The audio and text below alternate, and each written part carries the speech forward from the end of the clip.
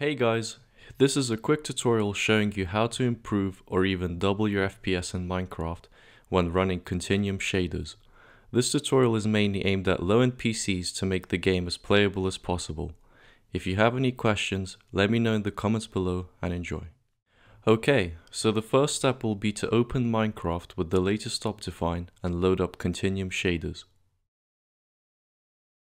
If I open up a world, you'll see my FPS is currently at 60. You can check your FPS by pressing F3 and looking at the top left. Now pause the game, go to Options and Video Settings, and then start by changing Graphics to Fast, turn VSync off using the slider, and change Smooth Lighting to Minimum with 50%.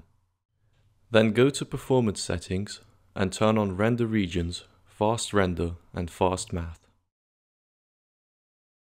Go back, go to Detail Settings and set Trees to Fast and turn Clouds off. Go back again and go to Shader menu and change Shadow Quality to 0.5x.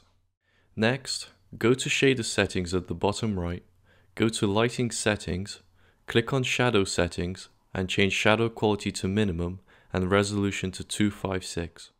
Go back once, go to Ambient Light Settings and change AO to Minimum. Then, you'll want to go to Camera Settings, Lens Settings, and turn off Lens Flare.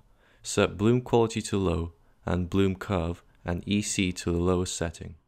Go back once, go to Post-Processing, TAA Options, and turn off TAA and Sharpening. Finally, go back and go to Volumetric Light Settings and turn off Volumetric Light. Now you can head back into the game and you should notice an improvement in FPS. And that's it. Thanks for watching.